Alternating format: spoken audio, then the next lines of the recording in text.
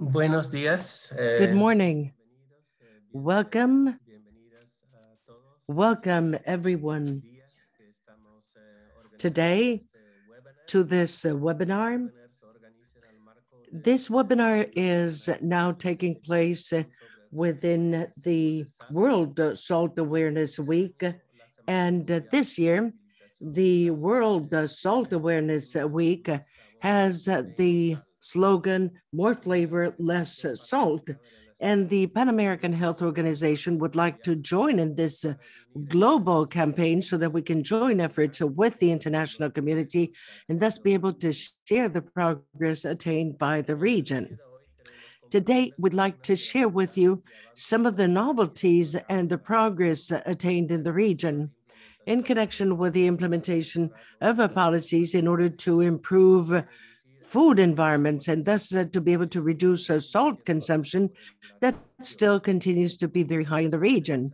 As many of you might know, excessive salt consumption is the main cause of hypertension, which is the main risk factor for cardio and cerebrovascular diseases, as well as the causes of other non-communicable diseases. Thus, the promotion of effective public policies, such as the reformulation of processed and ultra-processed meats,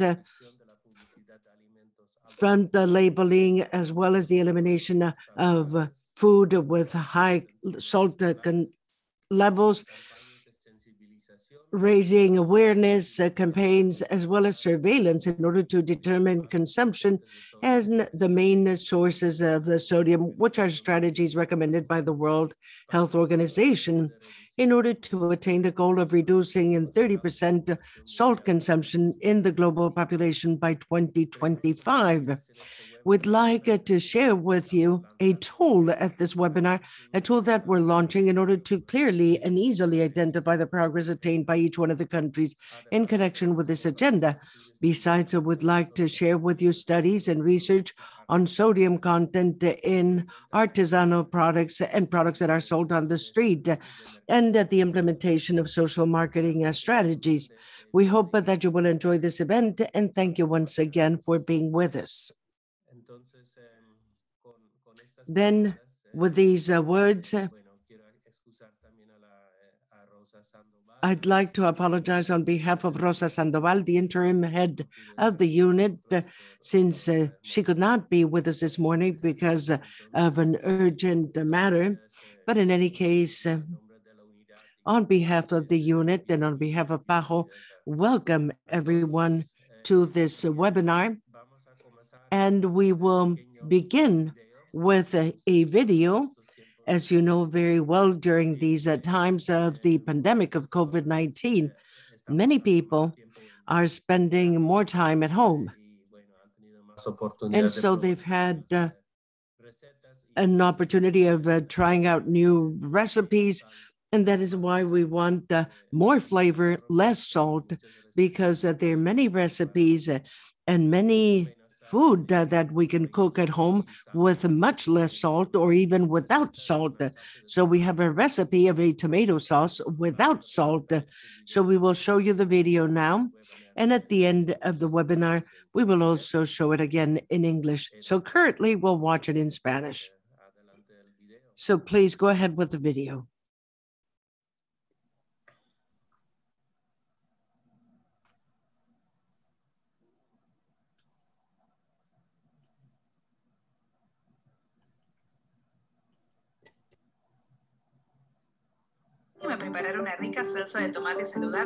Let us prepare a healthy tomato salsa with more flavor, less salt. With this, we reduce the consumption of salt because an excessive consumption of it leads to hypertension and cardiovascular diseases. These are really good ingredients, easy to get. 5 large tomatoes, 2 chopped onions, 2 garlic cloves, 1.5 teaspoon of paprika. Then we have pepper, cinnamon in powder, half a lemon, and we have basil. you have to wash your hands every time you go to the kitchen to prepare food. Now place the tomatoes in a pot with water until it starts boiling, and then you can peel the tomatoes carefully, and we add them to the blender together with the onion, the pepper, the paprika, and the cinnamon that offers a good contrast and adds to the flavors. You now have to sieve the mixture, and then you cook that mixture for 15 to 20 minutes until it boils, and then you add the bay leaf. And then we remove the bay leaf, and then we add half a tomato, and then you serve the tomato sauce. You can place it in a glass container and let it just stay there for 20 to 30 minutes before you put it in the freezer. And you can keep it there for up to a week, or you can freeze it and use it later. You can use it as a base for pastas. You can also use it for rice, for lentils, for beans, or any other dish that you prefer.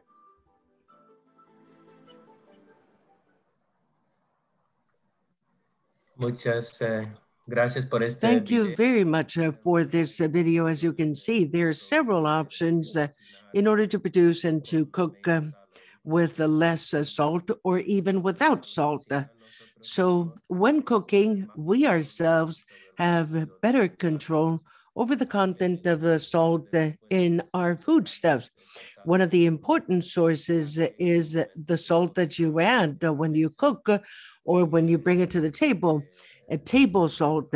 And it turns out that you can use herbs and other species and seasonings in order to give food a better taste. Something else is the food that we eat out on the street or in restaurants, and also to a larger extent, processed food and processed meats contain high levels of salt. So there are other sources of salt consumption. I want you to know that we have simultaneous interpretation of this webinar. And so if you go to the bottom of the screen, there is a globe that says interpretation where you can select the language of your choice. So you can select if you want to listen to this webinar in Spanish or in English. We have a very interesting panel, and the first speaker will be Nadia Flexner. And Nadia is a consultant with PAHO, and she has worked in mapping, and she's going to introduce us now. And on top of that, she is undergoing a PhD at the University in Toronto in Canada, where she's obtaining her PhD in nutrition. So she will show us that this mapping, this new tool that we're launching today. The document is in English, but we've also prepared a brief summary in English and Spanish, as well as Portuguese, and soon they will be available on the campaign's webpage. So without further ado, let me give the floor to Nadia, and you can ask your questions after the presentations. You can start including your questions in the Q&A section. And now let us give the floor to Nadia. Nadia, please. Thank you very much, Leo, for that kind introduction, and to PAHO for the possibility of presenting today. I will show you some results of the research that we did on the initiatives in order to reduce salt and sodium consumption in the Americas. The final report, as Leo said, is ready to be published and will be available on the PAHO website.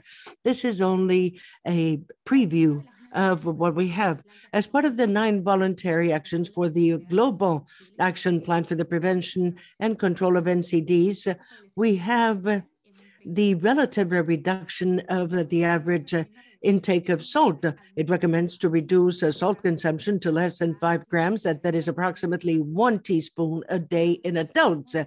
Reducing salt consumption has been identified as one of the most cost-efficient measures that countries can adopt in order to improve the health of the population.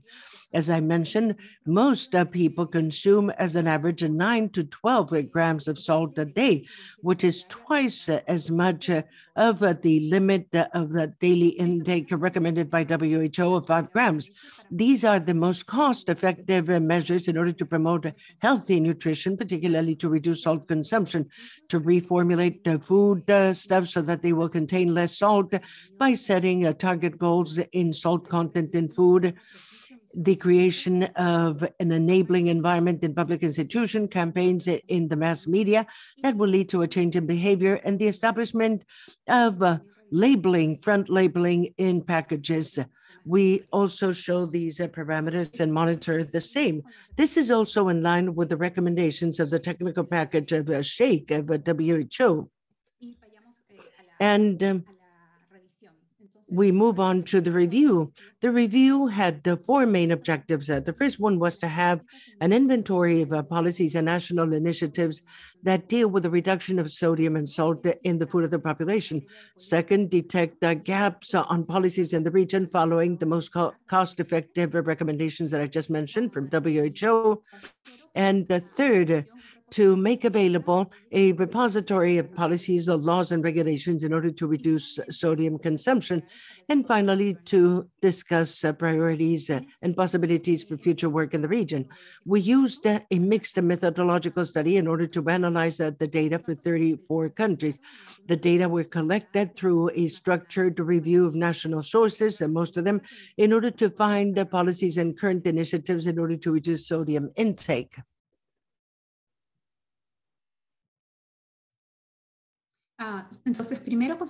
Then first, we consider the responses to the survey online on national initiatives in order to reduce salt and sodium consumption that was done by PAHO in 2016. Then we reviewed the databases of the survey on the ability of countries in order to face NCDs and on risk factors that was done regularly by PAHO. And in this case, we reviewed those for 2017 and 2019. We also reviewed the repositories of legislation collected by the Regula initiative in PAHO 2018, and we searched the official websites for the Ministries of Health, Education, and Agriculture. We also checked the National Congress in each country and official newsletters and bulletins of government when they were made available. This search was done between January 2018 and April 2019. And last but not least, we also searched in Google Scholar and Google. And then we developed country profiles with the information collected that was sent to the public health agency in each country for their validation and comment. The structured review took into account the following: then the inclusion or not of an objective or recommendation for more general policies, such as national development policies for public health, control and prevention of NCDs, nutrition, prevention of overweight and obesity, or a national, more specific and comprehensive policy for the reduction of salt and sodium intake. Second, presence or absence of regulatory measures regarding salt, such as, for example, taxes on food with a high content of sodium, and the promotion of foodstuffs without sodium that is used by our children, and social labeling that includes the definition of the sodium content. Then the definition of a policy in line with the recommendations, one of the most cost-efficient recommendations by WHO. Some results. Well, first of all, we hope that this review will be used as a baseline and as a live document that will be updated as countries move forward in their efforts in order to implement strategies to reduce sodium intake in the population. The report includes recommendations from the Technical Advisory Group of PAHO that led to this regional initiative in salt reduction since 2019. Also, responses in the survey that I mentioned, PAHO 2016, which included questionnaire for 20 countries, and we received a response from 17 countries now. Most of the answers were not complete or did not include a link to the policies or initiatives, and that is why we carried out a review per country profile. After the review, we prepared country profiles with data collected from 34 countries and a brief questionnaire to assess the status of implementation of the policy. During that stage, we received answers from 10 countries. We found that at least 3 countries include a recommendation in order to reduce sodium consumption within more general policies, such as national development policies. 7 countries in public health policies. Most of the countries include a recommendation in their control and prevention of NCDs, their policies. That is to say, 24 countries had this recommendation, 14 in nutrition policies, and 6 countries have a national comprehensive and specific plan for the reduction of sodium intake. As far as we know, no country in the region has a tax policy aimed directly at foodstuffs with a high sodium content. However, in 2014, Mexico implemented a tax of 8% over non-essential food with high calorie content, including salty food. Regarding policies that restrict the marketing of these products, only 5 countries have implemented this measure. They all include limits on sodium content, but the scope of the restrictions varies. Some countries use open TV, restricted other movies, or other school means. For nutritional labeling, only 10 countries demand the nutritional labeling of foods, packaged foods, include sodium content per portion or per grams in size. Then we have nutritional labeling, such as fat, sodium, and sugar, which is essential for that. This is a somewhat busy slide. I don't hope that you will see everything in detail, but this is essentially how we summarize our findings, and we assign a symbol in order to identify the condition in each country. For example, if the country has a national policy, whether there was a sub-regional policy, or whether it was underway. We believe that it was underway only when there was a law approved and the regulation was pending. In fact, I'd like to highlight that we found that 16 countries have specific initiatives for the reduction of sodium in food, and they're in line with at least one of the strategies that we mentioned previously, most cost-effective strategies of WHO. And thus, we can see this progress from one last review that was done on a global level in 2014 in some of the most cost-effective initiatives recommended by WHO, such as labeling of food, front labeling. In 2014, we only had 1 country in the region that had an initiative. And in 2019, we have 5 countries that have this initiative, and all in a mandatory way. Now, regarding reformulation of food, in 2014, we had 14 countries with targets for reformulation of food. And in 2019, we have 12 countries that have some sort of an initiative. Regarding interventions in public environments such as schools, in 2014, we had 8 schools, and by 2019, it came up to 13. Regarding monitoring and the level of sodium in food, 2014, 10 countries had some sort of work done along these lines, and by 2019, we have information for 19 countries. This is to see the progress of these policies in the course of these last few years, ever since we launched the Regional Bajo Initiative at the beginning of 2009. Only 2 countries in the Americas reported on national active strategies in order to reduce salt or sodium consumption. In 2012, during phase 2 of this initiative, 9 countries in the Americas had a strategy underway. In 2014, according to the Global Review, we knew that 14 countries in the Americas had a specific plan or an initiative underway to reduce sodium intake. And at the beginning of 2019, and in keeping with the review that we performed, we have 16 countries in the Americas that have an initiative aimed at reducing sodium intake, but they're also in line with at least one of the best investments of WHO or the most cost-effective measures. We should say that other countries had activities linked to awareness-raising campaigns, monitoring, and these are detailed in the report. Besides that, there are some other countries that have initiatives underway. In Central America, for example, we have some in a planning stage because in January 2019, we adopted and launched a regional strategy for the reduction of sodium consumption in Central America and the Dominican Republic. How are we doing compared to other regions? This is a result of a systematic review that was just published where we cooperated with data from our region. And as you can see, we have a comparison with 2014, and most of the regions have had progress in their policies and initiatives aimed at reducing sodium consumption. We are underway. We have several countries that already have initiatives, but we have to acknowledge that Europe does have an edge in initiatives for sodium reduction, and many more countries are enforcing that in their territories. Now, in 2015, we launched the regional goals where PAHO participated for a reduction in sodium content in food. At the time, we only had data for 4 countries and monitoring data for very few countries. Now we're faced with a different situation. There are many more countries that have goals in order to reduce sodium in processed foods, and we have monitoring data for 19 countries.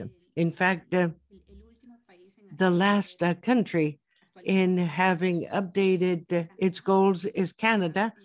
And when we come to the next slide, I'd like to share with you a little bit more about the Canadian experience. This shows the progress in consumption reduction in sodium in Canada. The reduction strategy 2016 for Canada includes a whole set of recommendations to reduce sodium intake of the population, and included, for example, the development of a guide for the food industry on reducing sodium in processed foods. And what has been the progress with this initiative? Well, between 2016 and 2013, only 16.2% in the different food categories reduced sodium content. Likewise, from 2012 to 2016, we saw that only 14% in the different categories of food complied with the goals of reducing sodium. However, we have not reached the levels recommended for sodium intake. The latest shows an average consumption of 2,760 milligrams of sodium a day in Canada, and the goal they have is between 1,500 and 2,300 milligrams of sodium a day. Recently, Health Canada published an update in the objectives to reduce sodium in processed foods that will be enforced from 2020 onwards. These are some of the findings of PAHO's survey. We found that amongst the priorities for technical support for countries in Latin America, we have integration with a broader nutrition and NCD's agendas, nutritional interpretative labeling, such as front labeling of food, coordination between programs of salt consumption and fortification, salt fortified food, and for countries in the Caribbean, monitoring of the intake of sodium and identification of the main nutritional sources. And when we saw the combined responses, we saw that the technical support in monitoring salt intake and the main sources had the highest count. These are some of the recommendations of the Technical Advisory Group of PAHO for actions in the public sector to continue and or step up the efforts in order to achieve a relative reduction in 30% of the mean intake of sodium, which is a goal by 2025, to activate and promote policies to protect and promote more healthy diets and nutrition, to develop regulatory models and fiscal tax policies for food with high sodium content, to support cooperation amongst stakeholders at a global, regional, national levels involved in salt reduction with groups that work in fortifying salt content. Some others to develop guidelines on conflicts of interest, particularly when there's interaction with the private sector, to approach artisanal food, small vendors, small establishments that sell food and manufacturers of local foodstuffs. The need to have objectives for the reformulation of food that are stricter and that will deal in a relevant way with the subcategories of food in the different countries, regarding monitoring to develop capacities to optimize the use of surveillance methods and to adopt innovative technologies and approaches in order to do this. PAHO has developed an interactive tool where you can find this information. Unfortunately, I cannot report on all of the results in such a short presentation, but this is online and you are welcome to look at it.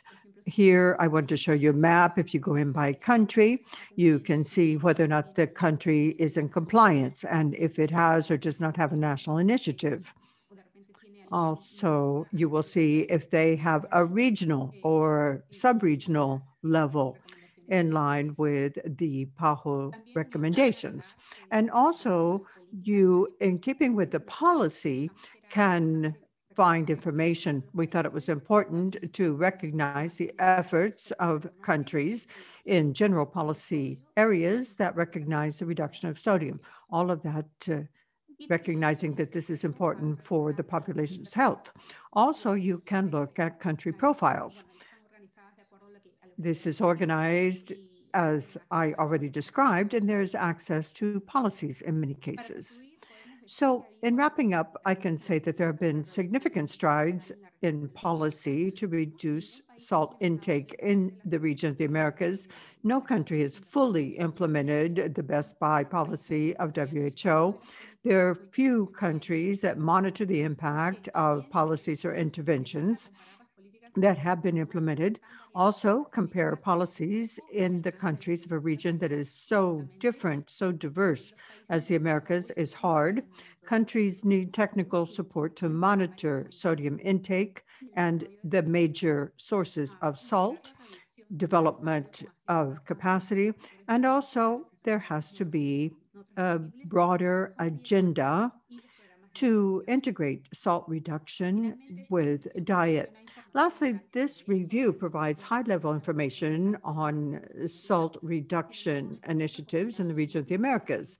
However, the data that has been gathered for this mapping of policies could be analyzed in greater detail to evaluate the status, the progress, the facilitators, and the barriers to implement these policies. That brings me to the end of my presentation. Thank you for your attention, and this is my contact data. Thank you very much, Nadia. That was an excellent presentation, and the work is very interesting, very helpful, and I hope that this will encourage countries to accelerate their efforts in the area of salt reduction. Also, that interactive tool is something that is very important. It's something that we'll be able to update frequently so that we can reflect progress. There's also a policy repository. It's a repository for both policies and laws, and it is helpful to countries. We will be sharing the link through the chat to that tool so that everyone can have access to it. Now, as Nadia was saying during her presentation, there's social marketing that is one of the best interventions of the cost-effective measures, and it's part of the SHAKE package. Now, with us, we have Dr. Mahmouda Khalik Pasha. She is professor of the Public Health School at the University of South Florida. And also, she is part of the collaborating center of the WHO, working in the area of marketing. She is especially interested in social marketing, especially its application to a great variety of public health matters, including non-communicable diseases. She has collaborated a lot with us in social marketing, salt reduction, and for other issues. We have a virtual course now as part of the virtual campus. So I am going to turn the floor over to Dr. Mahmouda for her to tell us about these initiatives. All right, thank you, Leo. I hope you're able to see my screen. Leo, if you can just let me know if they can see my screen. Yes, we can see it. All right, great, thank you. So good morning to everyone, and thank you, Leo, for the introduction. my presentation will be in English, but I believe you can switch to the Spanish translation, so that way then you can understand my overview of the work that we've done. The focus of my presentation is to introduce you briefly to the work that we have been doing in the Latin America and the Caribbean region. So I'm going to share with you a high-level overview of some of our key findings and recommendations, and then my fellow speakers are going to do a deeper dive in relation to sharing some of the information related to the work that they may have done at the country level. So first, I'd like to share just a little bit of background regarding the organization that I represent. And so I am a professor at the University of South Florida, and the University of South Florida has been at the forefront of social marketing research applied to health for many years. The University of South Florida was designated as a World Health Organization Collaborating Center in 2014 and redesignated in 2018. And to date, we have collaborated with PAHO on several projects investigating the use of social marketing to address non-communicable diseases, and more importantly, building the capacity of the countries to apply social marketing. So as a WHO Collaborating Center, our mission is to address the growing problem with non-communicable diseases by capitalizing on the strengths of social marketing and social change strategies. And the way we go about doing this is there's three pillars for our center, those related to training and technical assistance, and then also building the capacity and knowledge of countries around the region. So you may be asking, before I dive into, what is exactly social marketing? So social marketing, in a nutshell, or just briefly, seeks to develop and integrate marketing concepts with other approaches to influence behavior that benefit the individual and the communities for greater social good. Our goal is to use marketing tools to promote sustainable and positive change. And we go about doing this by having our focus be on the person or being human-centered. Any of our work is guided by research, and then we use the marketing techniques as a way to go about developing the intervention and selling it or marketing it to the population. I'm just going to look in the chat because I see there's things popping up and I just want to make sure. Okay. I hope you.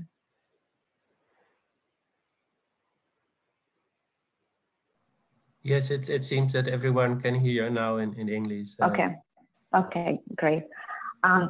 So some of the distinctive features of social marketing, and you're going to hear a lot about this as I share with you the research findings that we had, is that we really focus on the consumer, getting a better understanding. So how do we go about focusing on the consumer? That is from the perspective of doing the research or listening to them. Once we listen to the consumer, we use the listening or the research as a way to go about selecting a behavioral target, selecting a priority population, and then understanding what is the competition. So why are individuals not engaging in a particular behavior? In this case, using less salt in their cooking, or even for policymakers, introducing policies that reformulate products that may have. So getting a better understanding of this information, we go about then developing an integrated marketing mix or a strategy for the population. So while my presentation today is not going to focus on social marketing itself, I wanted to give you this brief overview before I take a dive into the work that we have been doing with many countries throughout the region. So as you may know, as we've been discussing, and the previous presentation really focused on that, addressing salt, reducing sodium consumption is a complex issue. And it's complex because using salt or sodium is a daily challenge behavior. It's something that requires constant maintenance because we're exposed to it through our daily household or diet, as well as in our social sphere. The other aspect of reducing the amount of salt that we use is that it's any intervention or any work that we do, it has to be multi-level. And the multi-level means focusing on not only our purchasing behaviors, how we make our food, also looking at how we access different products, but then also looking at the policy environment overall. So anything that you do has to be more context specific, and it involves multiple levels of it. And so the diversity of points through which salt enters the diet implies that behavior change efforts should not just be limited to things at the individual level. So looking at this, consumer education alone is not going to go about influencing people to change their behavior. So just telling them the information, and from much of the research that we did, at times what we found is that people have information related to salt in terms of the negative impacts of it, but the information that is lacking is the how, in terms of how they go about doing it. And so social marketing can be a useful tool for the design of interventions. Specifically, it can help to go about decreasing the demand for salt or high salt products. It can generate demand for low salt alternatives. And it can also be used as a way to go about influencing the policy environment. So to design these programs, so in short, the social marketing can help us to move beyond just public awareness or just education and designing comprehensive programs that can actually go about moving the lever towards changing behaviors. So in order to go about working towards this, we have been collaborating with the Pan American Health Organization and multiple partners throughout the region. We've embarked on 2 specific initiatives over the past 8 years or so to go about applying social marketing techniques to the region to see about what we're able to develop. So one of the first projects that we did, I'm not going to go into the details of the slide, is that from 2015 to 2017, we worked with 4 countries in the Caribbean region to work on not only increasing the country's capacity to apply social marketing, but also in translating the social marketing into an actual intervention. And I'm going to share some information pertaining to that in the results that I will share with you. The other major endeavor that we had was working with 4 countries from the Latin America region, and that was again, it was funded by the International Development Research Center, and this focused again on developing a social marketing strategy related to decreasing the amount of salt that people were using in their diet. So overall, in our work that we did in the Caribbean, as well as in Latin America, once we worked with the various country partners, the major project goals that we ended up establishing was to go about developing communication messages and strategies that aim to decrease the demand for salt and high sodium ingredients used in household preparation and consumption. So applying the social marketing lens, the behavioral focus that the country selected was to focus on the segment of the population, which is primarily the mother. And what they focused on was reducing the amount of salt that she was using within the household. Along with the mothers, there were other partners that were in the mix, such as secondary audiences, the fathers, the children, as well as the larger community.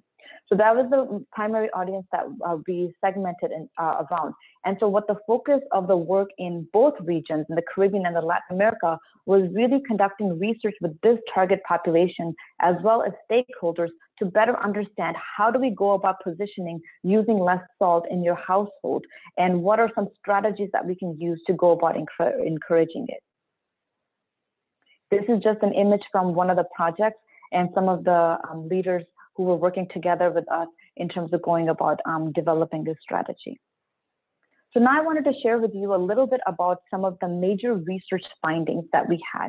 And again, keep in mind, these research findings I'm sharing with you are very broad level, high level findings that we really gleaned from the literature, as well as from the research that we conducted, not only in the Caribbean region, as well as in the Latin America region. So one of the things that we found is that the core benefits for cooking with salt was that for reducing salt was that it was related to the aspect of cooking with less salt as a way to care and nurture for the family. The other benefit that was identified by the population was that by using less salt or using substitute materials, that the mother or whoever the caregiver who's preparing the food would be more creative and would be more innovative in the way that they go about using the product. Another core benefit that was identified by the population was that it was a way to stay healthy or to stay in good shape. So those are some of the benefits that the population shared as to why using less salt would be of help to them. There were many barriers shared as to why they do not are unable to do. And many of the barriers we're very much familiar with, since we all are involved in the aspect of, cooking within our household. But the barriers that we really focused on was the increased consumption of processed foods, so sauces that are high in sodium, particularly among the children, and then also the habit of adding salt to already prepared foods. And there were some other constraints or barriers that are mentioned on the slide as it relates to not having enough time, food that they prepared that was traditional, and then also associating salty food with food that tastes good. One of the interesting findings here is that one of the main drivers for how this was happening is that kids were making quite a lot of decisions, especially in the Caribbean context. What came about is that the kids were driving the decision as it pertained to what was happening within the household as it related to food. And so that was one of the key elements that we looked at from the perspective of the mothers and the family and the household, in terms of how do we incorporate this component of the children to go about achieving long-term change. Other results from the formative findings was when we asked them about, well, where are they making the decisions as it relates to salt? It was what we already know, in the household, in the supermarkets when they're selecting the products, and also as it relates to children within the school settings and using canteens and other. And when we asked them in terms of how should the information be communicated, the focus was on using traditional media and social media sources, as well as healthcare providers, and then also spokespersons such as celebrity chefs, grandmothers, or other people that are respected within the community. So this is just to give you a big picture of the key insights that we gathered from the research. So now how we translated the insights is that as we were looking at the research and thinking about it, what we wanted to see is that what are the main insights, what are the main reasons for why people continue to use salt and where there are barriers to reducing the salt. One of the first things that we identified is the emotional attachment to tradition. So the tradition of cooking foods the way they are, because that's just passed down the generation. The other aspect was the perception that healthy foods that may be low in salt or sodium may not be as tasty as other foods that they're familiar, so that the taste would be bland. Another key insight that we found is that the mother or the caregiver expresses their love by way of cooking for their family. So if they make a food that's tasty and their family values it or eats it, then they're expressing their love and they're showing that they care for the family. And then the other thing that we found, or the key insight from the research, was that there was low risk perception.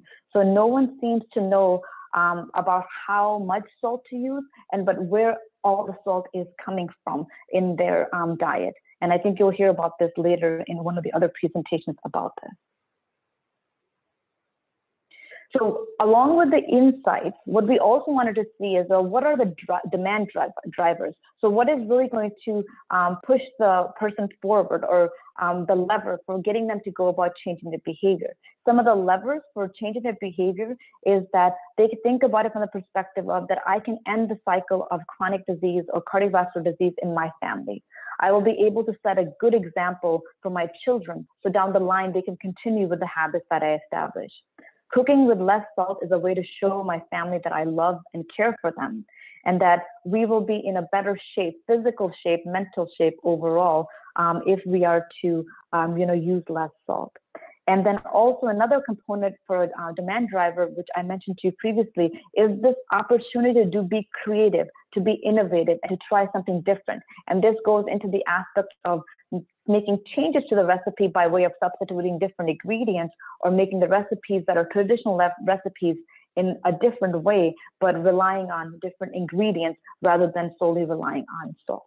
So those are some of the key insights or the demand drivers that we were looking at as a way to go about developing the concept or the approach for our social marketing campaign. So one of the first buckets, as I mentioned to you, was focused on the aspect of tradition. So this tradition focused on the loyalty, emotional attachment to the traditionals, and the pride in making the dishes the way they are, and then also relying on salt. So here's the concept that we came up with. And remember, these concepts that I'm sharing are very much at the draft level. all the countries are to take this information and translate it to their own country context based on what's going on. So this is more at a regional level than what I'm sharing with you at this moment. So the concept in this category was about caregivers' loyalty and emotional attachment to tradition, including traditional recipes and meals passed down through the family of generations. Based on the insight that no one wants to sacrifice tradition, concepts were developed that suggested creating a new, healthier family tradition. The headline for the concept board, create a new family tradition, while the tagline or the call to action reads, reduce heart disease by reducing salt. The key visual is a stock image that we use from an online library, and it shows 3 generations of family, in this case males, but it could be female or others as well.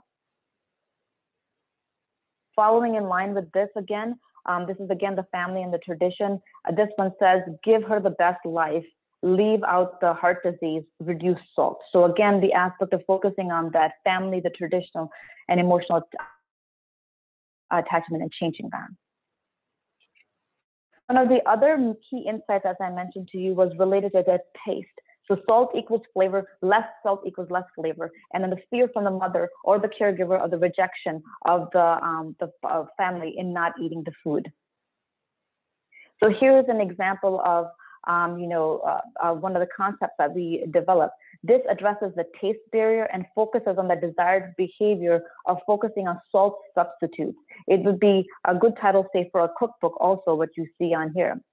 What this led to is the creation of a concept that focuses on the replacement behavior, suggesting that caregivers prepare family meals, replacing salt and high sodium condiments with other more natural ingredients. This concept also addresses fear of the family rejection and the link between taste and salt by communicating that using these natural ingredients will result in tasty meals that the whole family will enjoy. The 2-word headline, Salva Vidas, is a word on the word lifesaver, play on the word lifesaver in Spanish, and the picture natural condiments such as lemon, onions, and garlic. The English translation of the tagline, call to action, is less salt and more life, cook with more natural ingredients. And this is just an example from the Caribbean work that we did. Again, the same concept was carried through, and I wanted to just kind of pull that into this as well. So the third bucket that we spoke about was how much love, so how you show love. My cooking shows my love towards my family and the strong motivation to protect the family and children.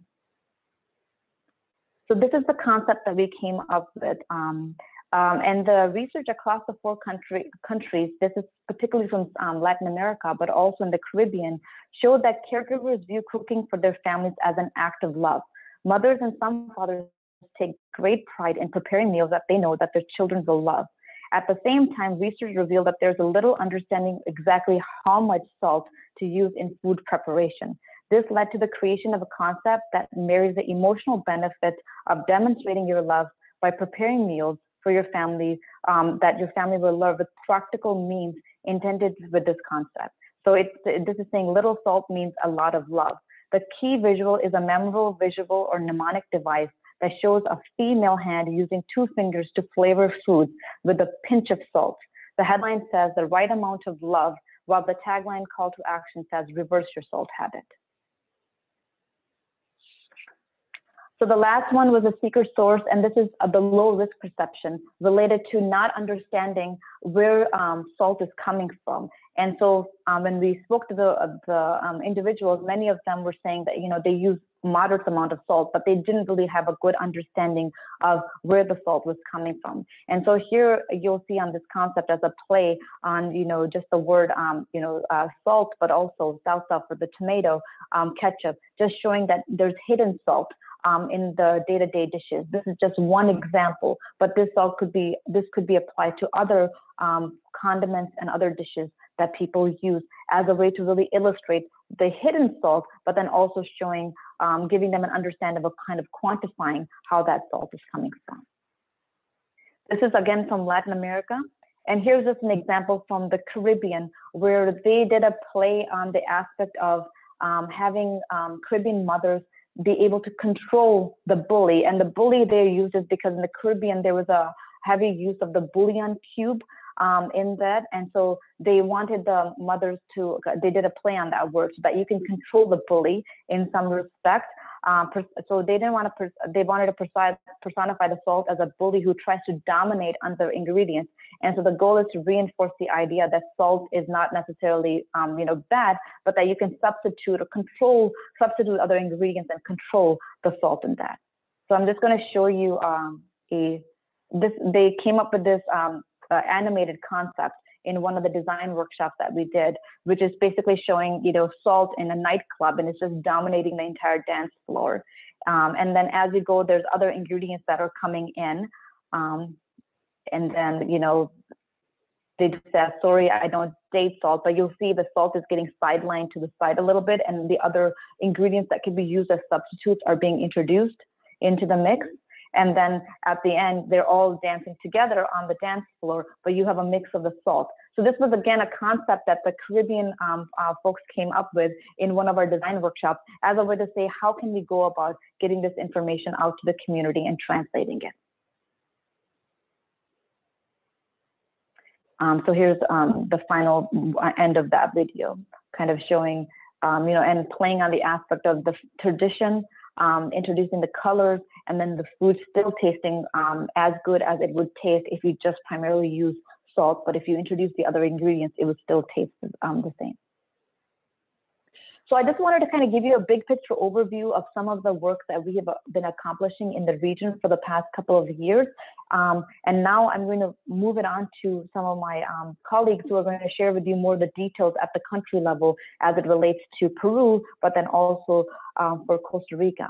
One thing I just wanted to plug before I end my presentation is that we are right now working with individuals from the Caribbean as well as Latin America in increasing their capacity to apply social marketing. So we have a program on the PAHO virtual campus, and with examples from this work and other works that we have.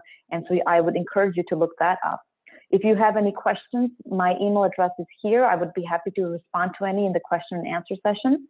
And then also I just wanted to acknowledge that acknowledge PAHO and our other partners, but also much of the work that you saw in this presentation came from our work in Latin America and the support from the International Development Research Center. Thank you. Muchas gracias, Mahmouda. Excelente presentación. Bueno, queda claro que... Thank you, Mahmouda. Thank you for your excellent presentation. It's clear that social marketing can be an effective strategy. And often that is what we need in communication campaigns. We need informative research, planning.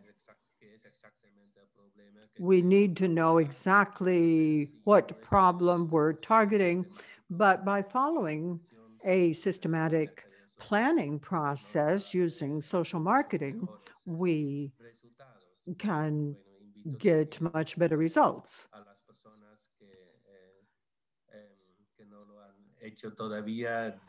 Those who haven't yet done so, you should take the social marketing course.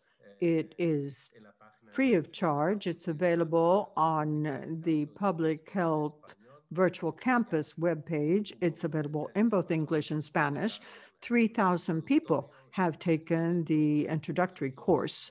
And right now, the second course is available for those who have taken that first course. So with an eye on the schedule and the clock, we can go on to the next presentation. It will be given by Lorena Saavedra, and she is a nutritionist. She has a master's degree in nutrition and metabolism, and she works with the Center of Excellence in Chronic Disease at the Cayetano Heredia University in Peru.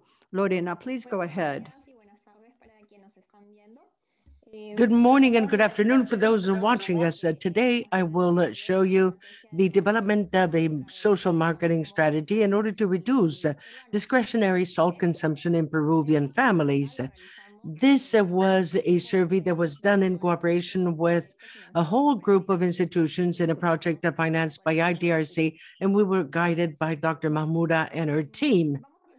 So we will now show you the social marketing strategy. In the case of Peru, this was concentrated on reducing the discretionary use of salt.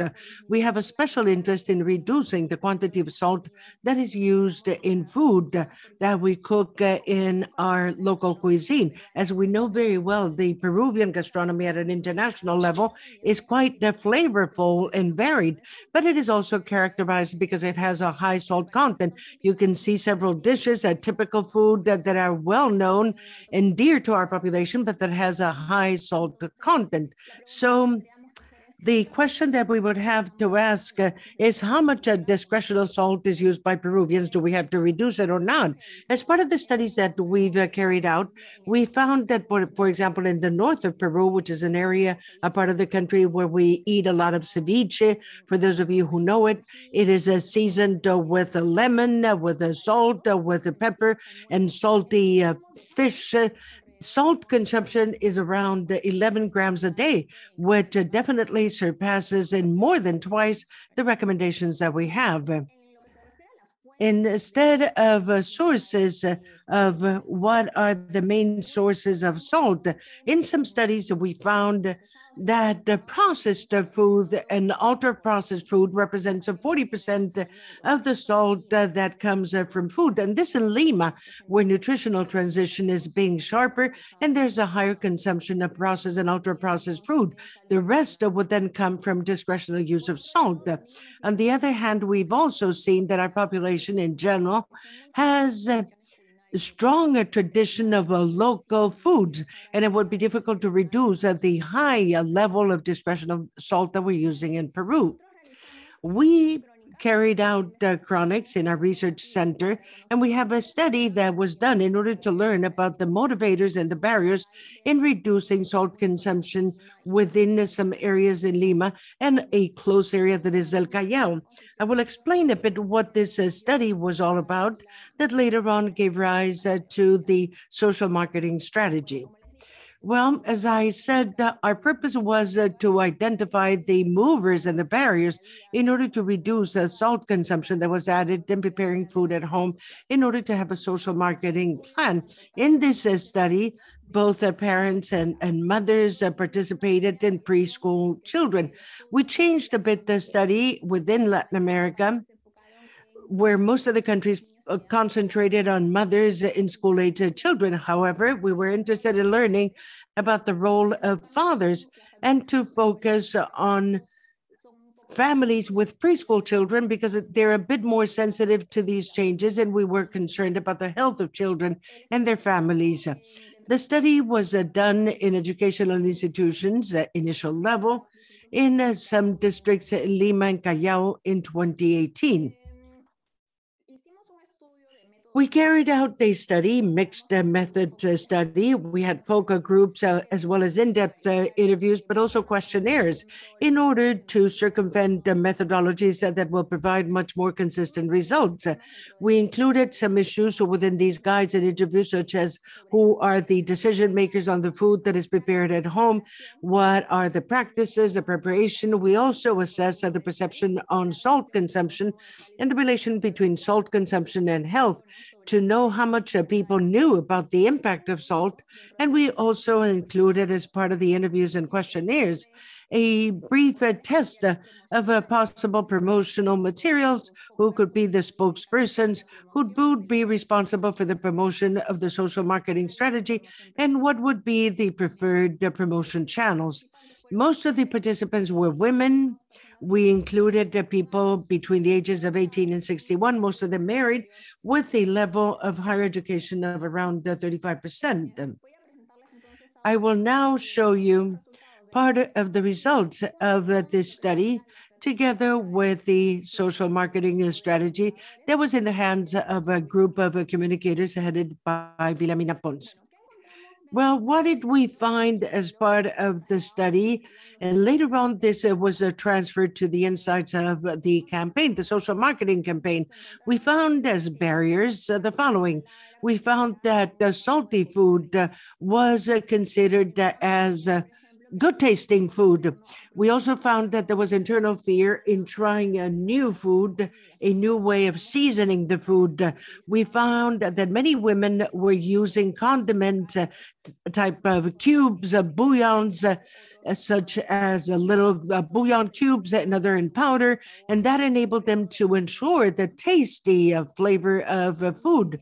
On the other hand, we also found that they were afraid, as Dr. Mahmouda said, to rejecting food. They were afraid of that because they thought that their husbands and children were not going to eat that food without little salt because it was not tasty. We also found that the main competitors were artificial spices, particularly these cubes and artificial seasoners in powder. On the other hand, as a part of the motivators, we found that diversion could be an ally. We found that women who cook at home cooked while they sung, they were singing, listening to the radio, they danced, they used their cell phone while they were cooking. And we also found that within those who could be our allies at the secondary target group, we had husbands or children, because they were asked about what they were cooking or what they felt like eating throughout the week. However, it's important to point out that even though we were consulting the husbands and the children, it was a woman who ultimately decided what was going to be served at home. On the other hand, we also found some families that had attempted to reduce salt consumption, but above all, these were families where they had a member of the family that was somewhat older and had some underlying conditions. We found that they had, in fact, attempted to change salt consumption, and this change was done for the entire family as a preventative measure. Something else that was interesting is that they are well acquainted with the relation between salt and health. They're not acquainted with the mechanisms, but they do know that it can rise for blood pressure. And they also think that as part of the spokesperson or the people who could be part of the campaigns, we could have some authorized voices such as health or personnel. But it was even more interesting to see that those who could be the main spokesperson could be the image of a grandmother, because their grandmother brings the traditional age-old recipes, family recipes, and they're well acquainted with how to prepare delicious food, healthy food. But we also saw that people didn't care whether they were men or women, and we could also offer some recommendations to cook with less salt, but still being flavorful and tasty. The target audience were women. We characterize this women as a woman between 18 and 45 years of age that is responsible for cooking or making decisions about what is cooked at home. Someone had a person at home that was responsible for cooking the food that was ordered by the mother. They had younger children between the ages of 3 to 5, different socioeconomic level. We should point out that we included different socioeconomic levels because we wanted to try to cover the largest segment of the population that we have. We have people with very high economic strata, but also low, many people who migrate and they bring their traditions, their habits, their customs, and that is why we wanted to encompass as many people as possible. The secondary audience, we agree with what Mahmouda presented. We had children, husbands, and we also included teachers, school teachers. We have a quote of what a mother told us. I can ask my husband, what do you want me to cook today? But the one who makes the decision is yours truly. So what we wanted to do was to aim our study in mothers. The objectives regarding behavior, we wanted to add natural spices, condiments in order to highlight the taste of food, to reduce the quantity of salt, as to beliefs. We see that natural condiments highlight the flavor of food, just like salt. It is easy to use natural seasonings in preparing your food stuff. It is not difficult. You don't need to know a lot. And also the amount of salt that is currently used is also moderate. We also had as a purpose regarding knowledge that we wanted them to use natural seasoning in preparing food, that they learn how to combine the seasoning and also to have other elements or ingredients that could be mixed with salt. for them to be ready to use.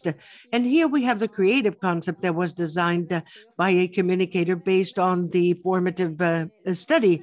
You can see that what we're seeking here is to show that the use of natural condiments that you have here to the right shows much tastier, colorful, happy food compared to one that could have only a high content of salt or artificial seasoning, which is much boring and perhaps not healthy, harmful. That is why we place it in a darker color. So based on everything we found in the study and the creative study, we prepared the marketing, a mixture of the 4 original Ps: product, price, promotion, and place. This is the marketing strategy, and then I will talk about each one of them. Regarding the product, what we were offering was a tangible product. We had a kit of natural condiments, spices, and herbs. We wanted to have a positioning of this within the kitchen through a sample showing that the kitchen could be joyful, amusing, entertaining, and also to have foods or tools that will help use these, such as spice containers, a ladle, or teaspoons. The price, well, they were worried about reducing the cost and other barriers. The place where schools, so let us recall that the strategy was developed before the pandemic, so we thought that schools could be a good place for this. And our teachers could then become our allies, teachers and health centers. And then last but not least, the word promotion. We believe that the ideal spokesperson would be the grandmother, chefs, and social networks as a preferred channel. We realized that mothers were delighted by watching YouTube. It was their preferred medium. And so we developed videos, instructions, quick recipes, etc. And now I will tell us a little more about each one of these Ps. Regarding the product, I already mentioned that the idea was to sell a creative, happy kitchen using natural spices. And for that, it is recommended that you have a tangible product, not only an idea or a behavior, because social marketing is a change in behavior, but also to present something of a traditional marketing, which would be the tangible product. Are you selling a kit of natural spices, which will be used to bring out the good taste of my food? Well, you can add a teaspoon, and the colors are important. Regarding price, the lack of a taste worried mothers, the rejection if it didn't taste good. However, we had the support in some cases that doctors were recommending that those families that had a relative with a chronic disease to reduce salt consumption, so we could also use that as an ally.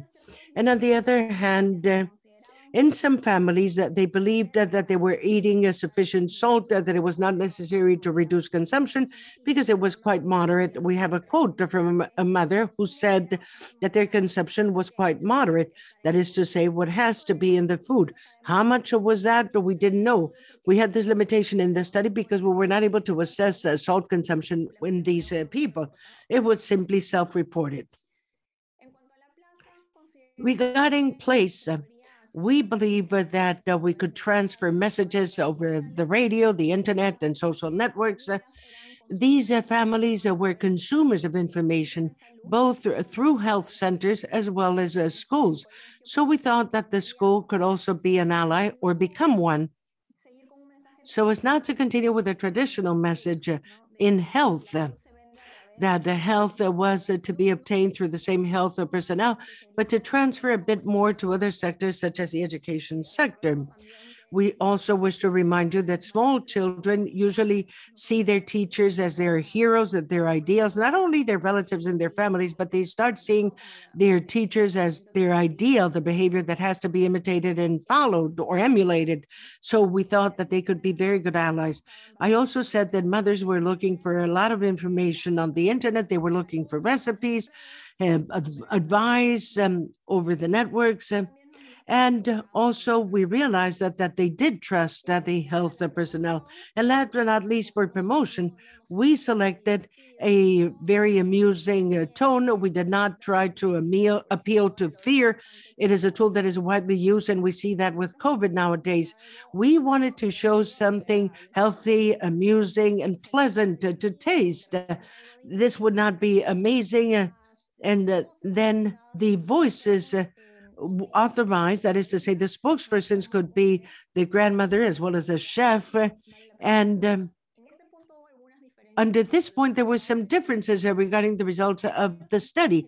Those sectors of a lower socioeconomic level preferred to have a grandmother as a spokesperson, while other sectors, the highest sectors, preferred a chef, irrespective of whether man or woman, and that would be the person who would tell you how to eat healthier, but also with a good taste, good flavor. Now, regarding information channels, well, we had tutorials, videos, but as I said in the questionnaire, we also used these trying to find out other sources to disseminate information. And here we're showing these magnets for the refrigerator. This could be very practical because they had it in front of them when cooking. Also, to have a recipe in the kitchen, virtual recipes as well as physical recipes, and then cooking classes. Most of these within the classes believed that this could be done face-to-face in schools and in person. And maybe this is a point to be assessed during the pandemic. Perhaps now the communication channels after the pandemic, perhaps I would resort more to virtual channels. We would have to assess that. And finally, we have some promotional ideas that we had to do direct marketing through demonstrations in schools or health centers, some affairs and school and competitions in schools, a promotional event, the launch, for example, the return of the grandmother in order to promote cooking secrets, traditional cooking secrets. And within promotional materials, we would have collections of recipes and announcements. This is what we've proposed as a social marketing strategy. Regrettably, because of the pandemic, we were not able to enforce this, but we had the intention of transferring this to real life. So if you have any comments or any questions, those will be welcome at the end of the webinar, and you can address any questions if you send anything to my email. Thank you very much. Lorena, muy bueno. Thank you very much, Lorena. That was very interesting. This shows how social marketing can be used in a specific context, and that this is a way of using the grandmother's recipes to still prepare healthy dishes. I hope that we'll be able to go over our time a bit because we are behind schedule. So please continue to send your questions through the Q&A. I'm now going to call on Dr. Adriana Blanco. She is a researcher at the Costa Rican Institute for Research and Teaching in Nutrition and Health in Ciencia in Costa Rica. Plus, she is the member of the Technical Advisory Group of PAHO for salt reduction. And she's going to be talking about salt content in street foods, artisan foods, and fast food. So please go ahead, Adriana. Thank you. And thank you, Leo, for introducing me. I imagine that some of you may be wondering how much sodium is in a given food in our region. And that is precisely our topic for today. The content and this research was carried out as part of an IDRC project that has already been mentioned, calling Scaling and Evaluating Policies and Programs for Salt Reduction in the Countries of Latin America. The objective was to promote policy innovations to reduce sodium in the food systems of the countries of the region by scaling up and evaluating policy strengthening. And by instituting programs in different countries of Latin America, this program has 5 components. You already heard about food behavior, and now I'm going to be talking about the food environment. The problem is that our countries have initiatives, as Nadia showed you, 19, actually 16 right now, but many of those initiatives are working with limited data availability. Their scientific capability is limited, and the inefficient transfer of knowledge for decision-making in the area of health. Now, what is the importance of this type of food?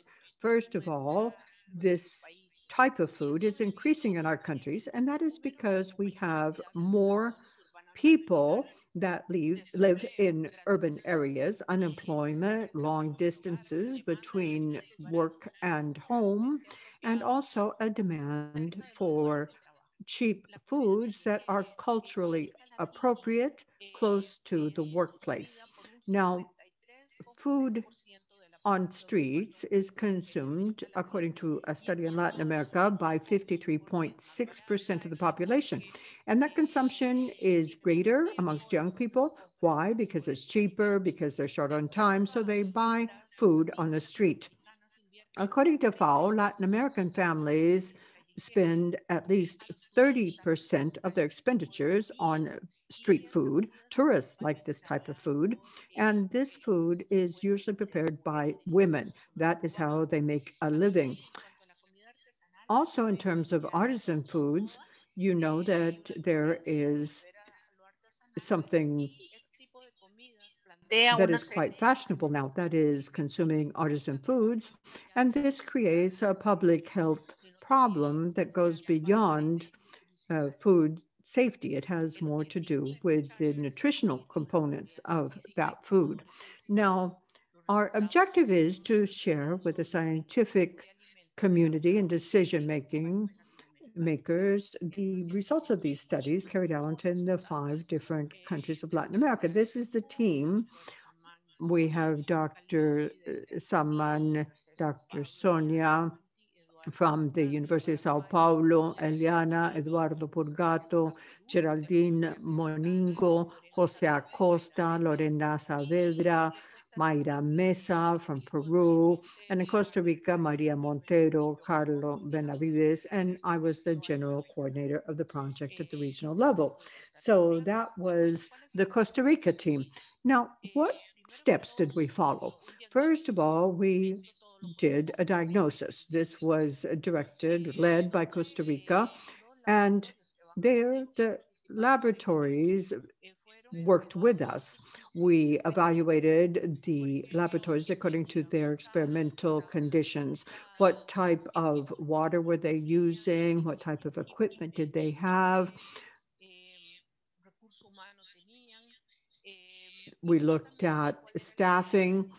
We were trying to identify critical points that we could work on before running the tests so as to try to accomplish improvements. One important element was water quality. Some of the labs were using distilled water and not biodistilled water. Then, once that part was accomplished, we went to the interlaboratory rounds. All the countries, all the laboratories took part in 2 interlaboratory rounds. The materials came from Costa Rica, and they were prepared by the PRIDA, that is a laboratory analysis done under the University of Costa Rica. So these materials were sent to all the laboratories taking part.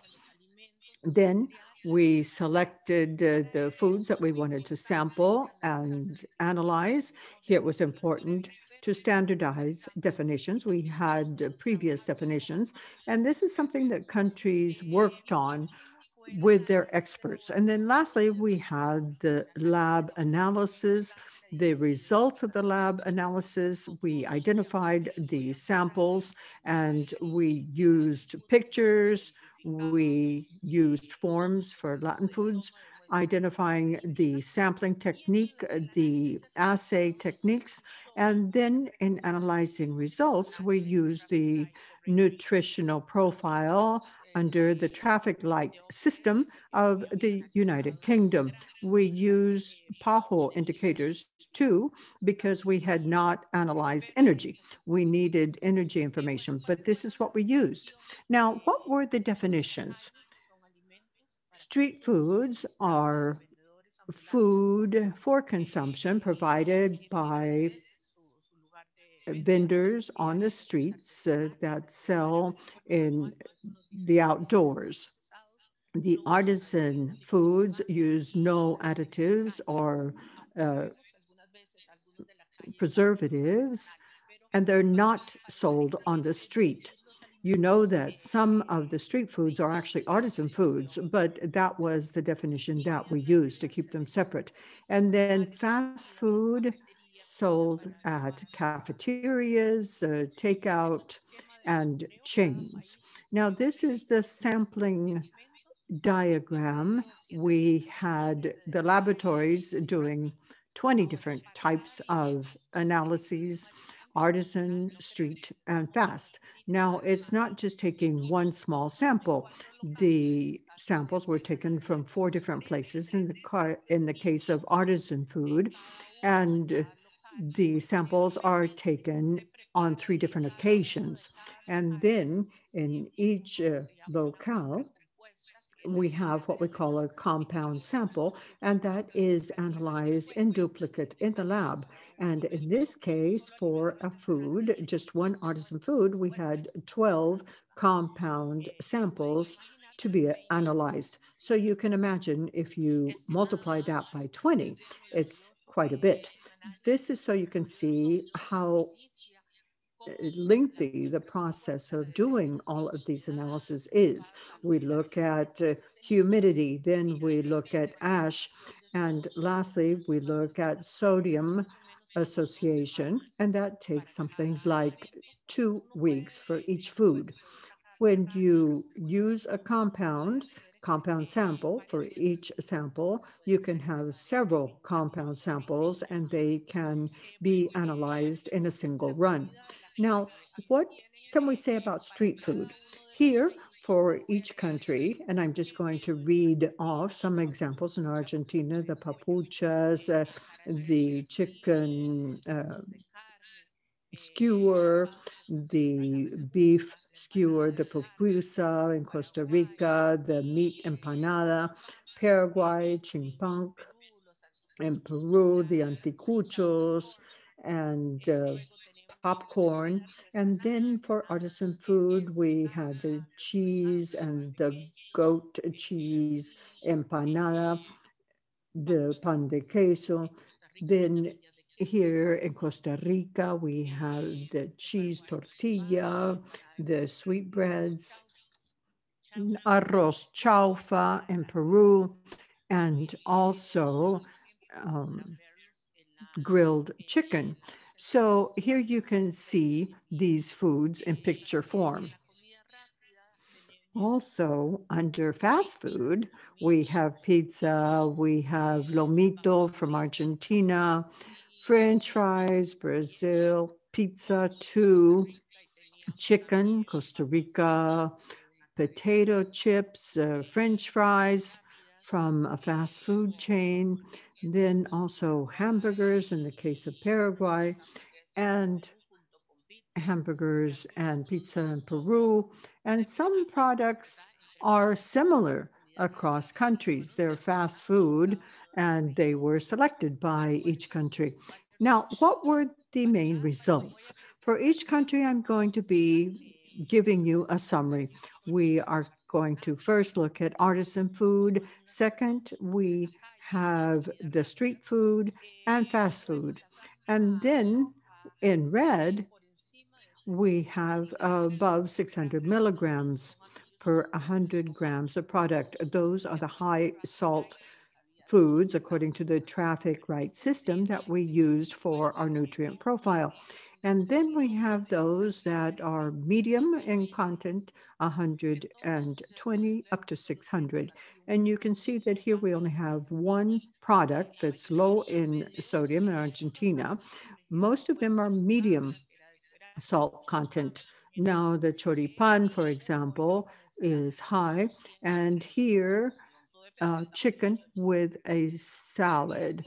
Everything depends. For example, in the case of choripan, in Brazil, we have some products that are very high in salt content. Salami, for example, but we have a meat empanada that is high. Also a mortadella sandwich, it too has a lot of salt. So generally speaking, here we see no low salt products. In the case of Paraguay, I'm sorry, we see a lot of products that are high in salt content. Nothing is low in salt.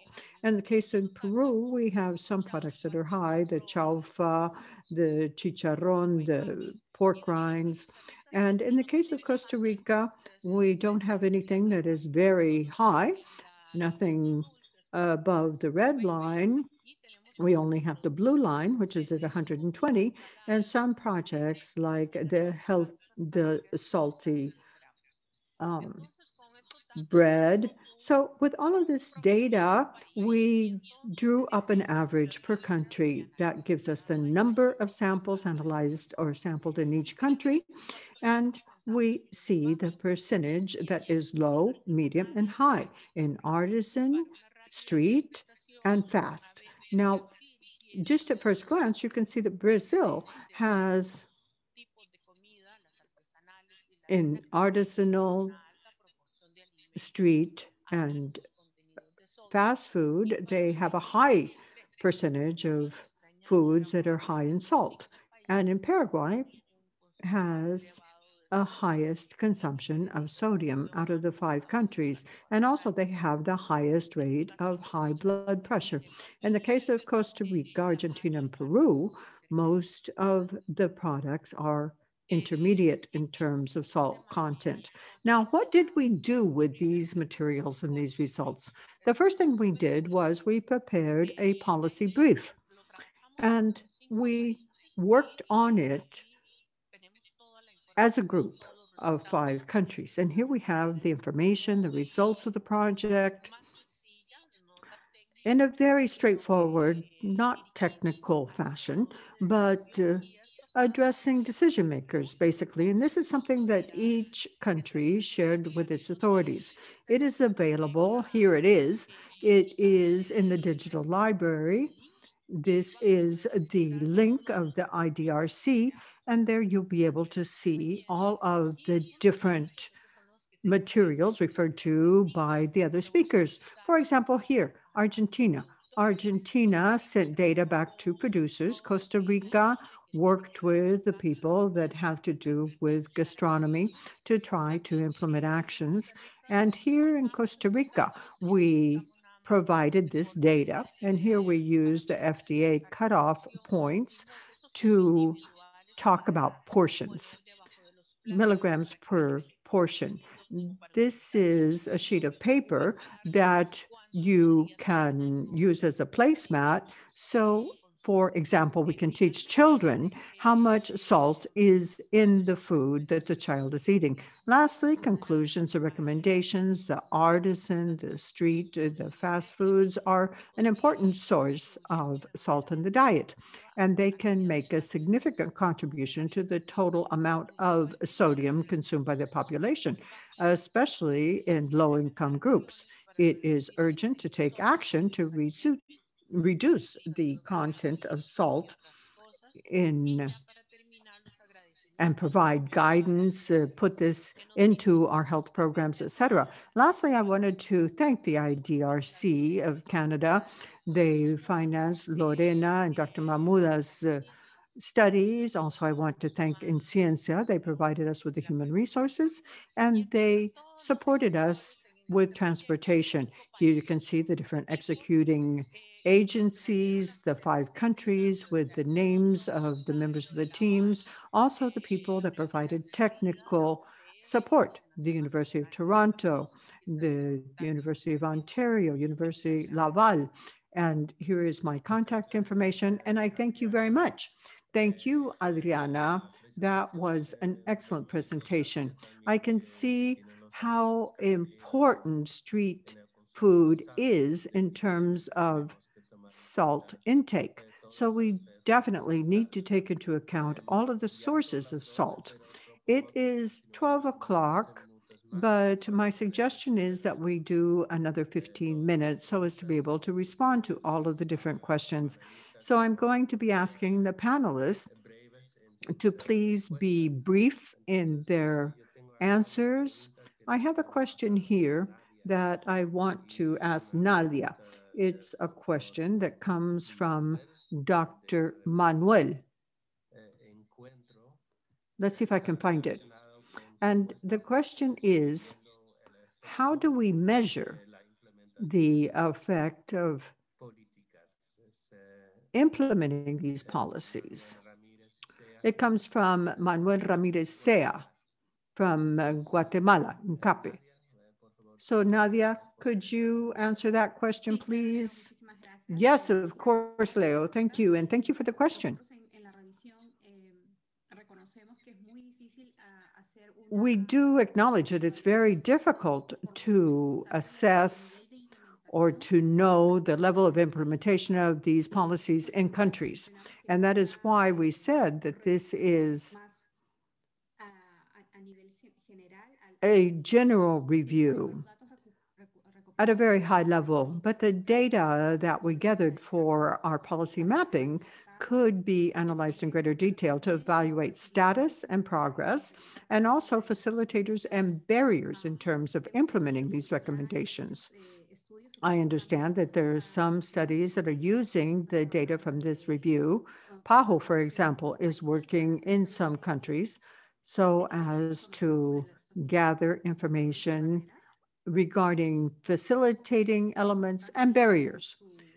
Another important thing is, as the comment says, it's important to have a baseline and to know regarding sodium in food, for example, how is that being measured? How is it being measured before we implement these measures? I think that the result of the IDRC study mentioned by Adriana and Lorena is very important because that gives us a baseline for the countries. And also we have monitoring data for 19 countries. So all of this work together, all of these efforts, I think can pay off in the long run. Thank you very much, Nadia. And now I wanted to ask another question. I have another question that was included at the very beginning, which is what is the highest level that salt can have in processed foods? This is an interesting question and difficult to answer because it will depend on the category of products. Most of the countries have identified what the largest sources of sodium are in their daily food, and that they've set their objectives on the basis of that. And PAHO already has a set of objectives that have been defined for some foodstuffs or categories of products. And I believe that later on, some work is being done in order to expand this. So it has to do with the context, but definitely the regional assistance that can be provided is very important. Thank you very much. And to add to this, as PAHO, we have set regional goals for salt reduction, and it is based on the category of food, because some foodstuffs by nature contain more salt than others. So bread, for example, or cold cuts, cold meats, others. And we've set goals per type of product, and they're currently being updated. So soon we will have in another webinar where we will report on these new goals, these new regional goals. And we've also been asked whether these goals ought to be mandatory or voluntary. As a PAHO, it is definitely up to countries to make that decision. But from what we know, evidence-based and what has happened is that mandatory goals have proven to be more effective in many cases. And companies even prefer that because then we have everyone at the same level. That if a company lowers the level of salt and the competition doesn't do that, then it's not advisable. So it is good to have some clear regulations in connection with that. And let me continue with you, Nadia. We have another question for you. Whether the front labeling, the warning, could contribute to these policies in salt consumption reduction, and if that could be a social marketing strategy. Oh, excellent question. Well, yes, we have seen, and evidence shows that front labeling with the nutritional warnings provides a simple information and in very simple words, lets the consumer know what the product contains. And so this is also within the four most effective recommendations dictated by WHO. So my answer would be yes. And what was the last part of the question?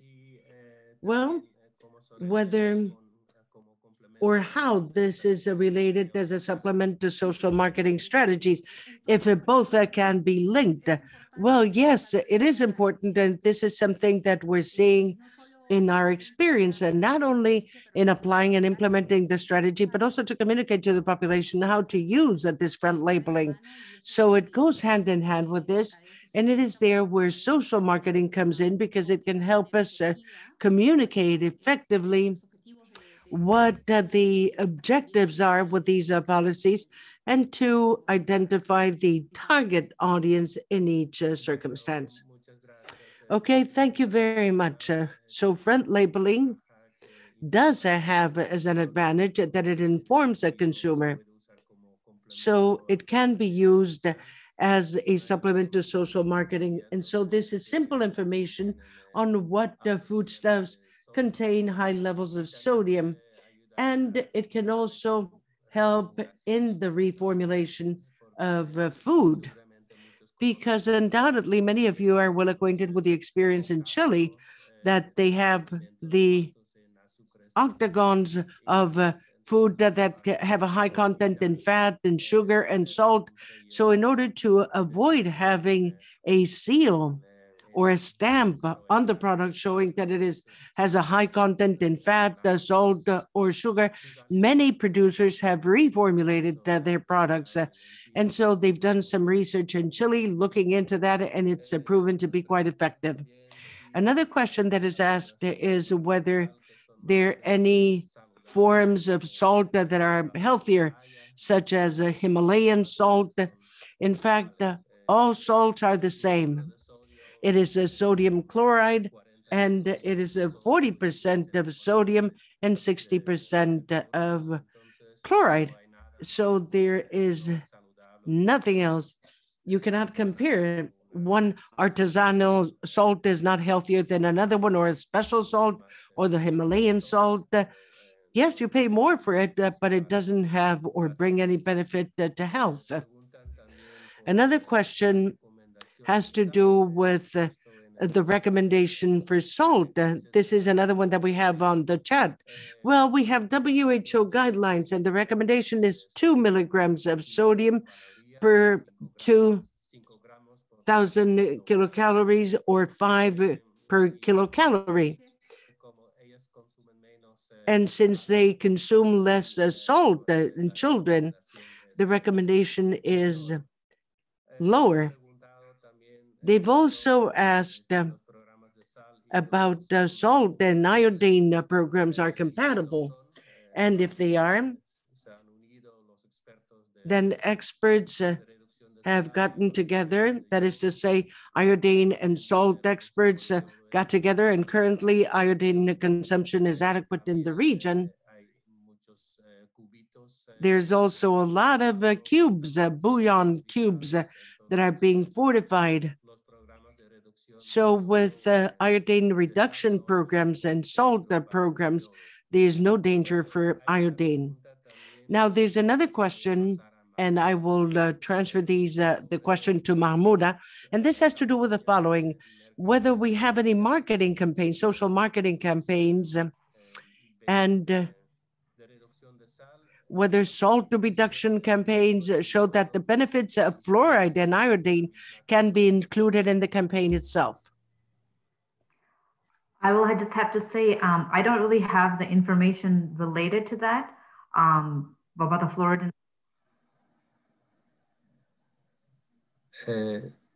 Sorry, I can't hear you. No. Sorry, Mahmouda, we can't hear you. We lost the sound.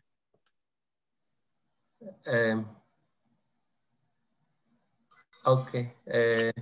Yo puedo contestarte, Leo. I can answer that question, Leo, says Adriana. I believe that we can do that because precisely what we need is to find the right dose of iodine and a fluoride for a given consumption of salt, and for people to also consume these certain amounts. So trying to strike a balance. We cannot have, for example, that the current situation, as far as I understand, in some Central American countries, where the recommendation or the level that has been established for iodine and fluoride is for a consumption of 10 grams of salt. The dose has to be adjusted for a dose of 5 grams or less. So we have to go the extra mile there and to see how we deal with both things. And also in a campaign that we have to re-educate people, because it is not a matter of eliminating salt. We know that this is an essential nutrient and that we also need it for flavor together with the condiments and the seasonings that we have in a natural way. But I believe that we have to work together. It can't be that one is against the other one. None of the two programs. We have to work together with both, because both are public health problems with our population. Now, thank you. Thank you. I agree. And I believe that if both are programs, well, rather, they're not only compatible, both programs, but we can also have messages, joint messages, because by promoting iodine, we don't want to send out the message that salt is good. But at the same time, we do want to say that you have to reduce the level of salt, but that the salt that you eat is iodized salt. So in that regard, it is important. And we have some other questions that have to do with the products, or that the salt with a lower content of sodium.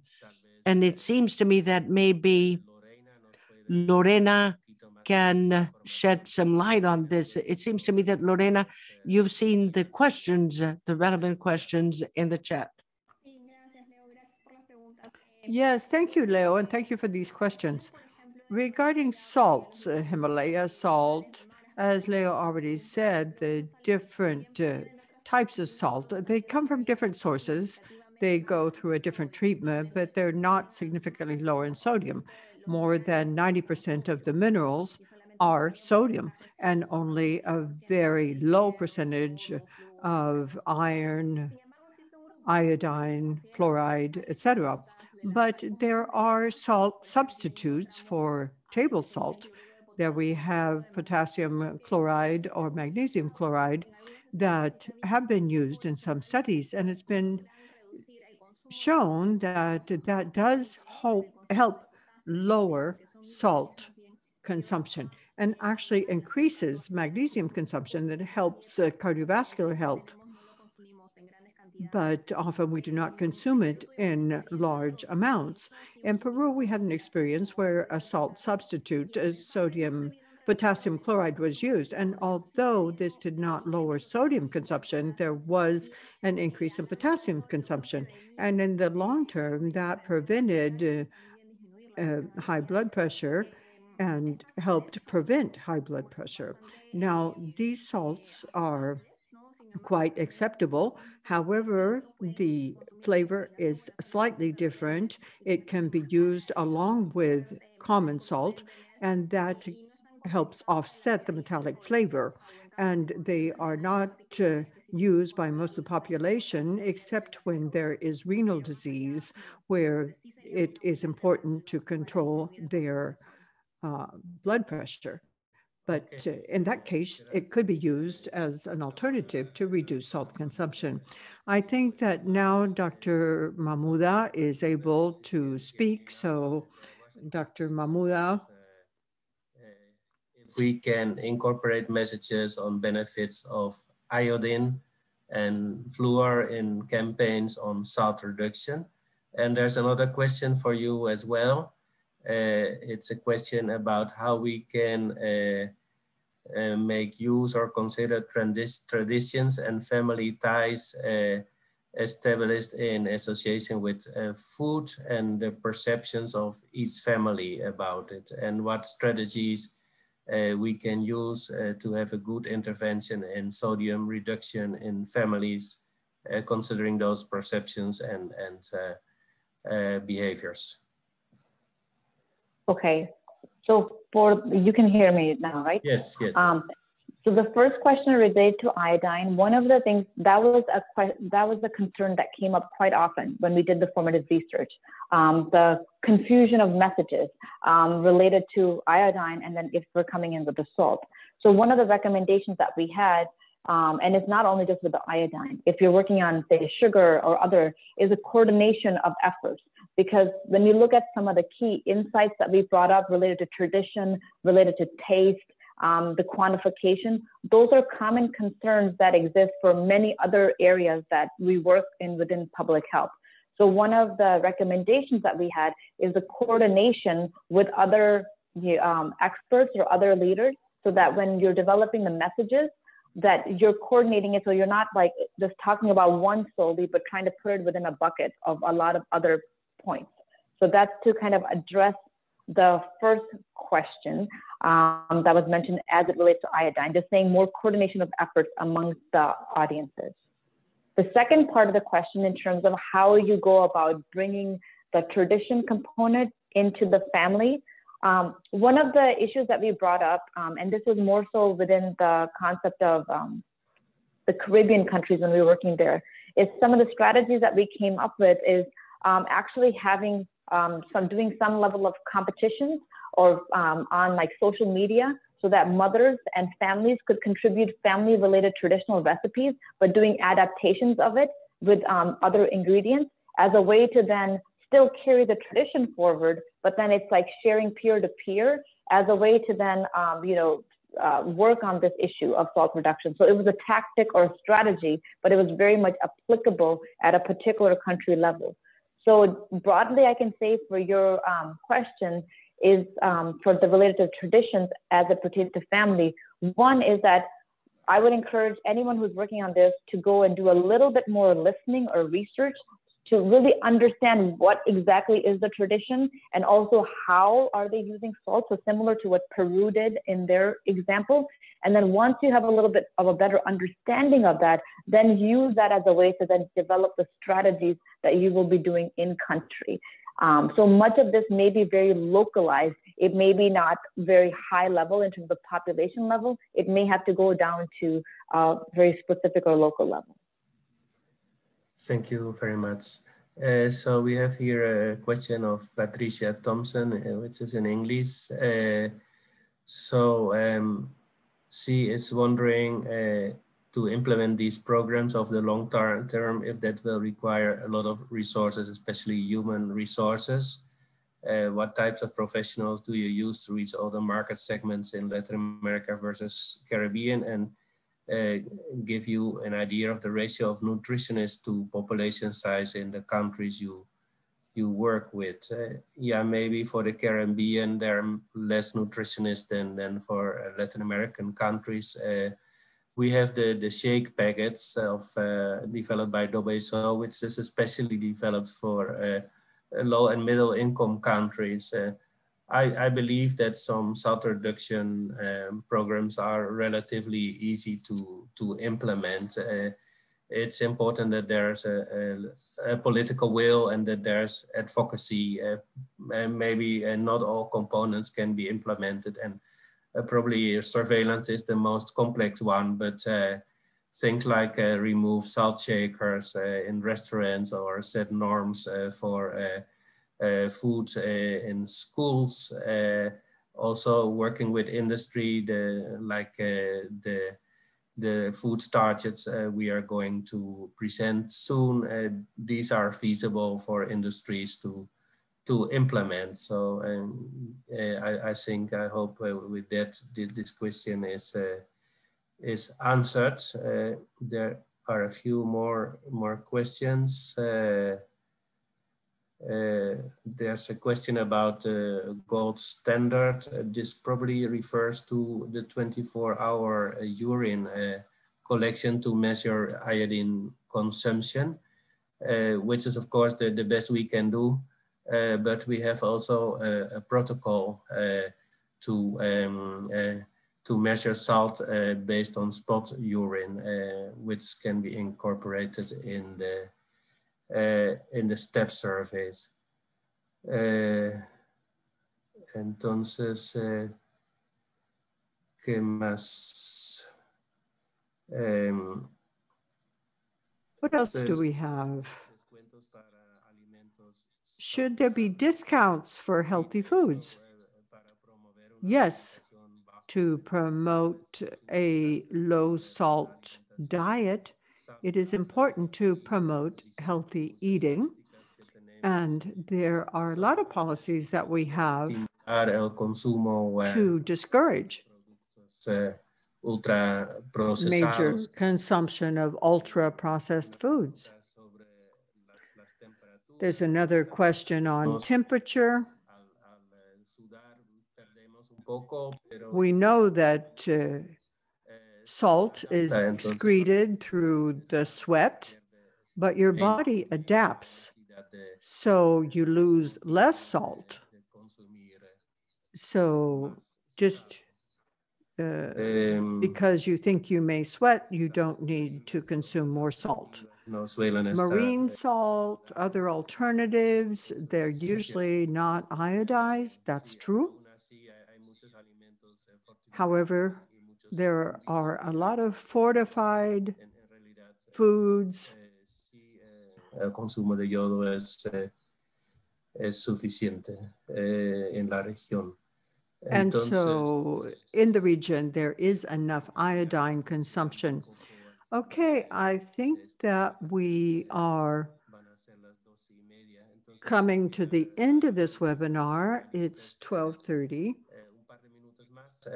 So I would give the panelists the chance to say some final words. I begin with Mahmouda. Well, thank you. I just want to say thank you for organizing this webinar, and it was very nice to kind of get the big picture from policy level to behavior change, and then also see the implementation at the level of the various countries.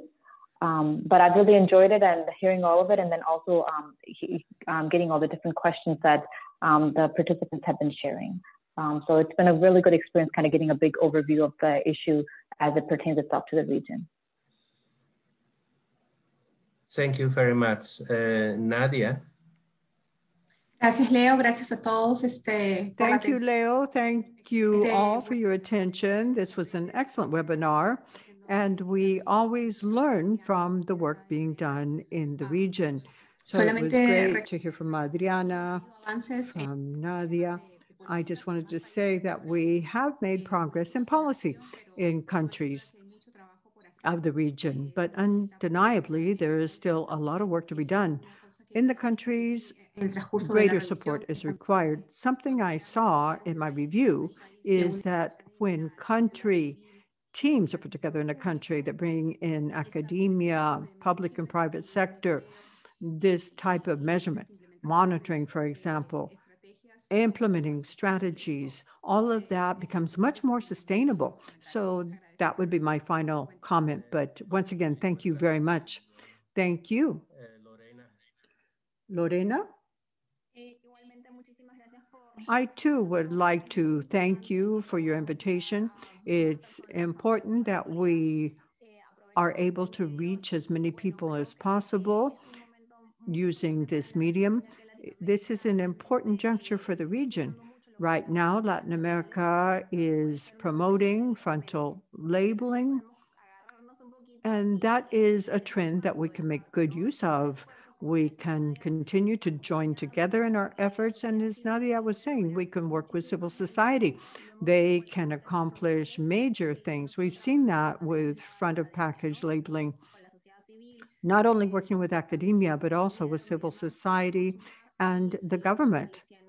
And in this way, we can coordinate our efforts, surveillance, monitoring, as Manuel was saying. It's important that we do that.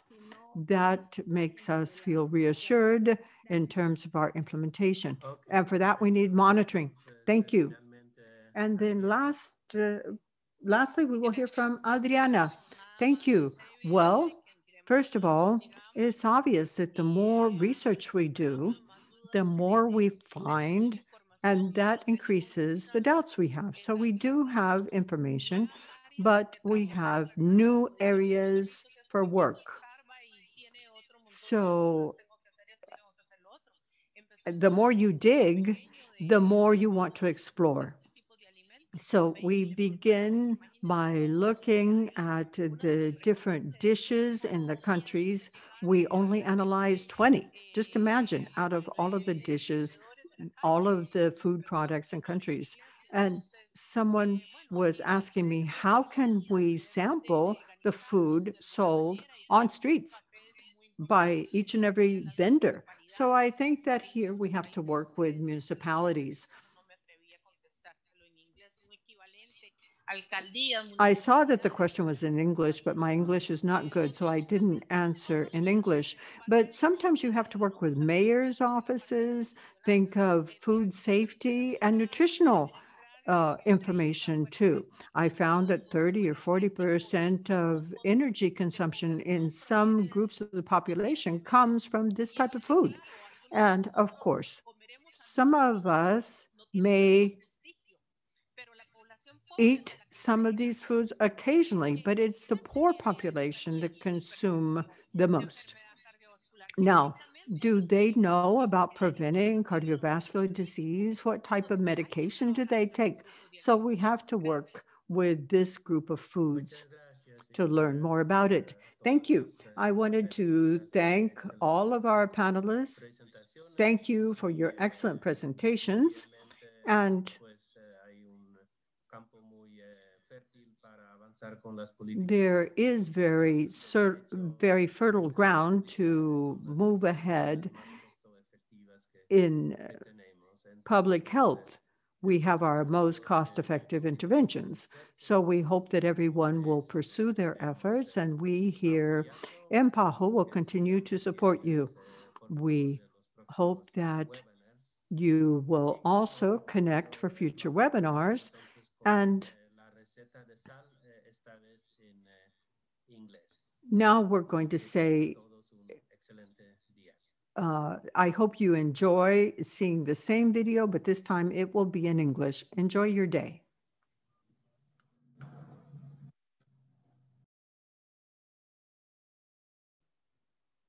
Join me to make this delicious and healthy tomato. Join me to make this delicious and healthy tomato sauce with more flavor and less salt. With this sauce, you can reduce your salt intake, which usually contributes to health problems such as high blood pressure and cardiovascular diseases. The ingredients you're going to need are accessible and inexpensive. These are tomatoes, onion, garlic, paprika or smoked paprika, laurel, pepper, cinnamon, and a lemon. Remember, just before you start cooking, you have to wash your hands. Now, place the tomatoes in a pot of water over high heat until it starts to boil. Once you see that the skin of the tomato is coming off, you can turn off the fire. Peel the tomatoes carefully. Now add them in a blender with garlic, onion, pepper, paprika or smoked paprika, and cinnamon. That will help contrast the flavors nicely. Now, mix everything until it's all together. Pass the mixture through a strainer to filter the seeds. Cook the tomato mixture over medium heat for 15 to 20 minutes, along with bay leaf until the sauce is reduced. Then add the juice of half a lemon and mix. The lemon will serve as a preservative. The sauce can be placed in a glass container.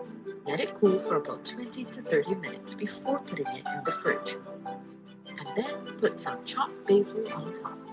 This healthy tomato sauce can last you up to a week in the fridge. You can also keep it in the freezer to last longer. You can use it as a base for pasta, pizzas, and put rice, lentils, beans, and any other dish of your choice with it.